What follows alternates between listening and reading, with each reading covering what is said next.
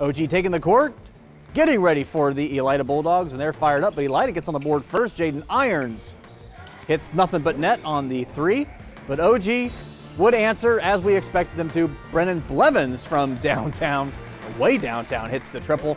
Elida Gamers, though, coming right back. Aiden Bartels hits the step back three for that one. Now over to the other end is Owen Nichols, getting underneath, cleans up his own miss, and gets the 2 points. Then it's Preston Lehman getting the loose ball, has the open layup, cutting the lead to 1 for OG, but OG with the answer. Blevins, another deep three ball, knocks that one in.